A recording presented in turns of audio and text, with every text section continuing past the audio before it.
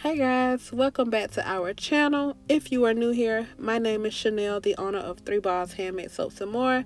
And in today's video, I'm going to be showing you guys how I made this sea moss soap. Alright y'all, so as always, I have all of my items, all of my supplies out on the table, what we're going to be using. Today we're going to be working with some sea moss. So this right here is my very first time working with sea moss. I don't really know what to expect. I did do some research, so I have seen quite a few things, but we're just gonna roll with it and hope for the best. I also have some glacial marine green clay up here. I'm undecided on if I'm going to use this clay or not. If I do, then of course I will let you guys know. And I do have 2 bowls here this time, 2 of these silver bowls, because I am going to be soaking this in this bowl here. But all right, we're going to go ahead and clean out the table. Well, I'm going to go ahead and clean off my table and then we'll get started. All right, so now we're going to get ready to make our gel, and according to the instructions, we need to place 1 cup of sea moss in a bowl and let it soak for 10 minutes. Replace the water and rinse off the sea moss again to remove excess elements. You will likely need to change the water a few times to remove all of the sand. Alright, so we're just pretty much going to rinse this until our water turns clear.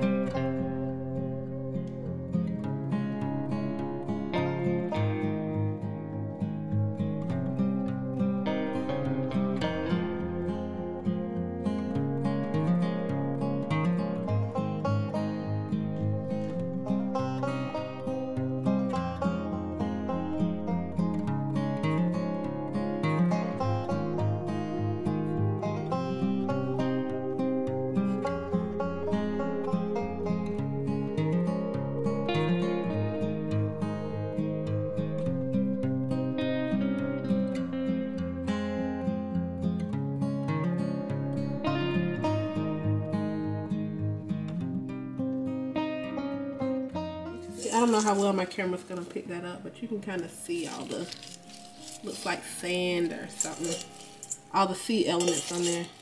You can see it coming off in the pan too. So let me go ahead and get some just regular sink water to rinse this off, and I'll be right back. Okay, I'm back with the water, and now it says to let it sit for 10 minutes. So I guess we're gonna let it sit for 10 minutes, and then we'll come back. And I can see, y'all see how the water is already like cloudy. So yeah, but you just want, pretty much you just want to make sure that you thoroughly clean the sea moss. So we're gonna let this sit maybe 5 minutes, and then I'll be right back. Alright, so now it's been about 5-10 minutes or so, and now you can tell the water is cloudy. Hopefully my camera can pick that up. But so now I'm just gonna take this to the sink. I'm gonna rinse this off, and then we're gonna repeat it again, minus letting it sit for 10 minutes. So I'm gonna rinse this water off and then put new water in there, and then we're just gonna wash it again. Alright, so now we're on to round 2. So we're just gonna wash it. Like I said, just wash it really good to make sure we're getting off all the sand and whatever else that may be in here. Just gonna continue to repeat this until the water turns clear.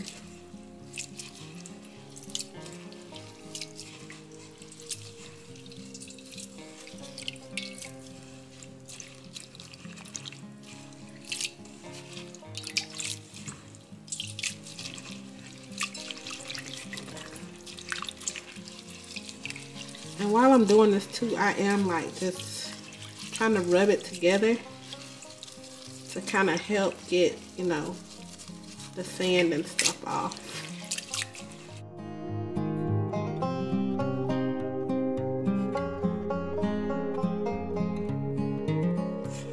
Alright y'all, so I think we got it rinsed off pretty good.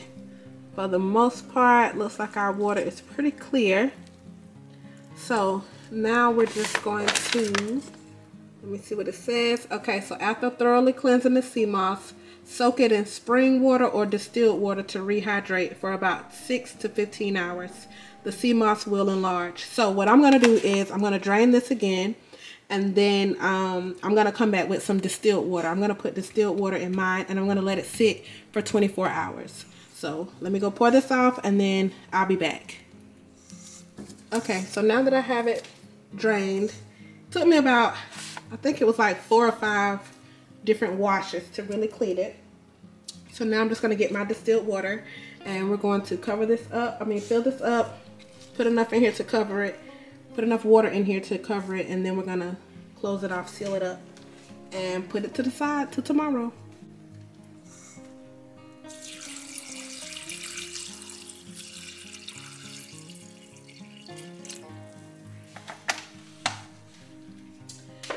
It didn't really say how much water to put in here. So yeah, we're just gonna use that amount. And now I'm just going to put some cling wrap on this until tomorrow.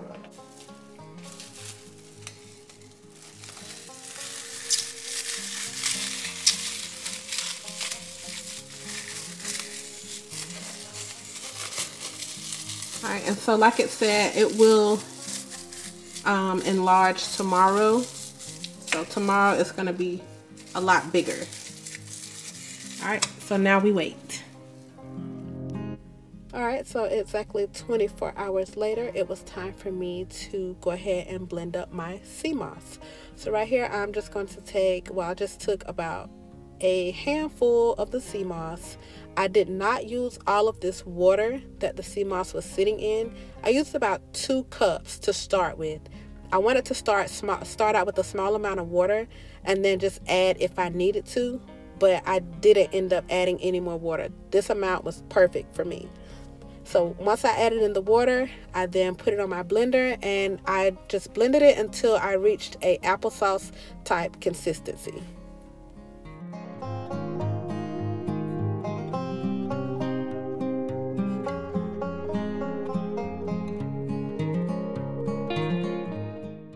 And if anyone is wondering, I have my blender set on, I don't know how well you guys can see that, but my blender is set on low puree. I started out on low puree, and then I switched it to high puree.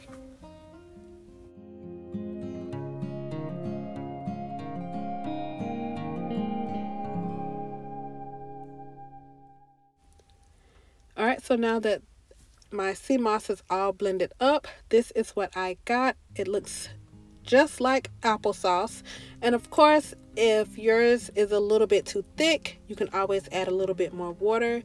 And if it's a little bit too runny, I'm guessing that if you do have a little bit of sea moss left over that was soaking in the bowl like I got over here, I guess I could just easily add in more if it was too runny. I'm not for sure about that part, but so now I'm just going to take this sea moss, my sea moss gel, and I'm going to put this in my jar.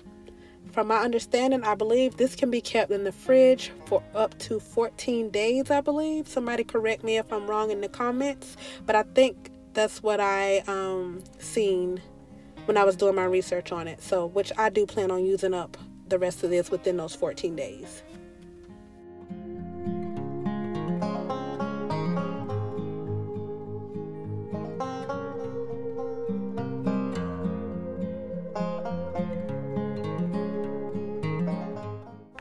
Alright, so now that I have my sea moss gel out of the way, it was time for me to go ahead and finish weighing out the rest of my ingredients. I will have the ingredients listed down below for those of you that are interested. And for this soap, I did replace 10% of my water with the sea moss gel. So 10% of my water was replaced with the sea moss gel.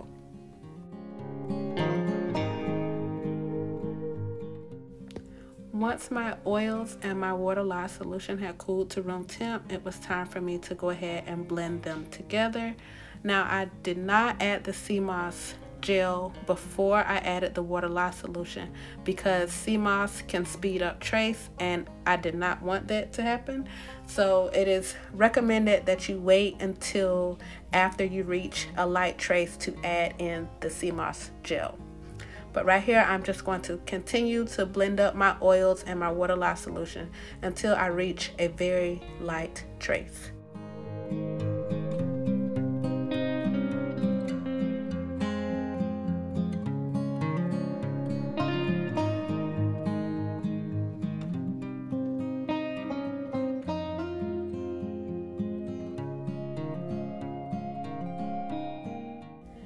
Alright, so once I reached my desired trace, which I went a little bit past my light trace, it was time for me to go ahead and add in my sea moss gel. Again, I only replaced 10% of my liquid with this gel. From what I have seen, mostly everyone was just only replacing 10%. So I'm guessing that's just the amount that can be replaced. I don't know if you can replace more than that. Somebody please let me know down below, because I am definitely making this soap again, and when I make it again, I do want to add in clays and essential oils. I just wanted to keep it very simple this first time, just so that way again I can kind of get a feel of how it would behave in soap.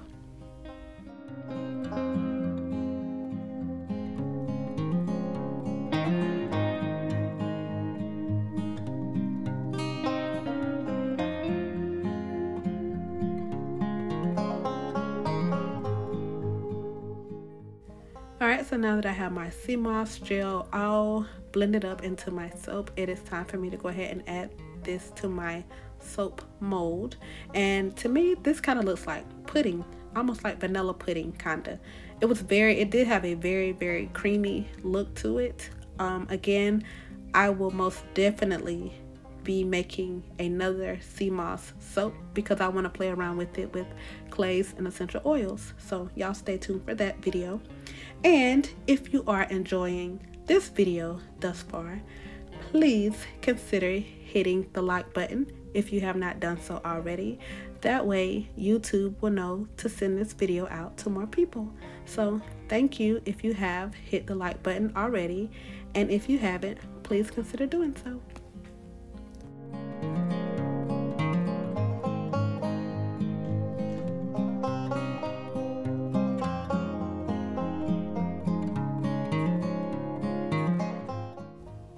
Alright, so now that I have my soap into my mold, I just tapped it on the table a little bit to try to get out whatever air bubbles that may be in there.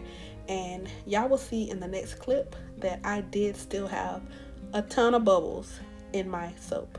But right here, I'm just playing around with the top, well, doing a little something to the top. I did want to texture this, and y'all, I'm just absolutely like, I was really loving the way that this soap looked. Again, like I said, it had like a very creamy look to it, and I absolutely just love it.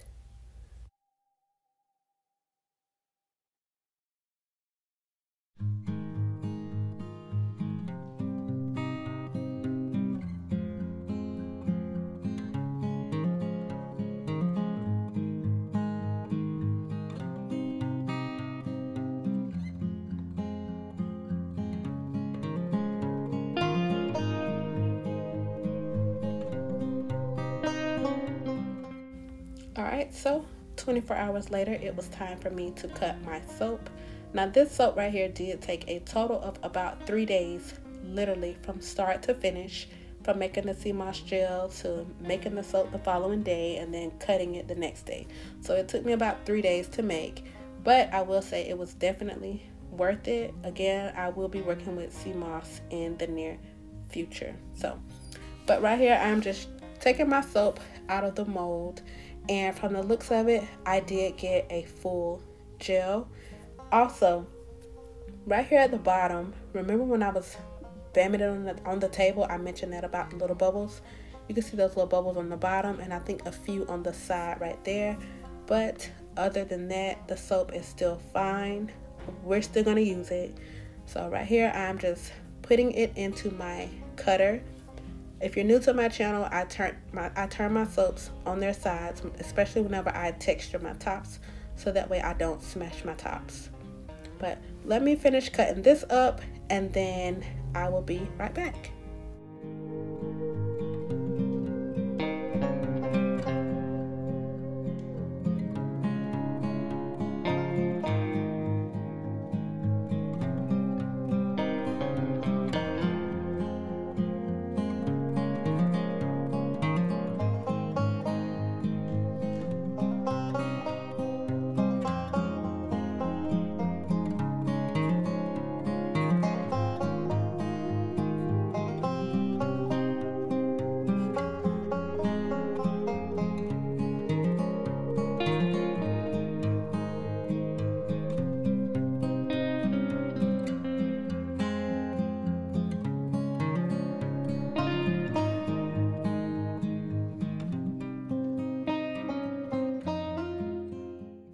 Alright, and if you are new to my channel, right now I am just getting ready to stamp my soaps, and I like to place a piece of cling wrap in between the soap and the stamp so that way no soap gets into my letters.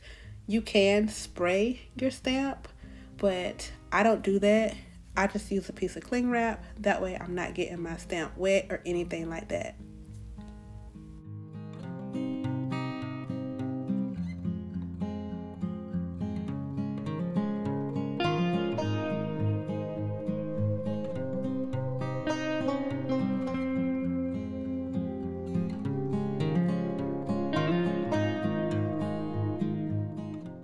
And we are all done, you guys. Here she is, our sea moss soap.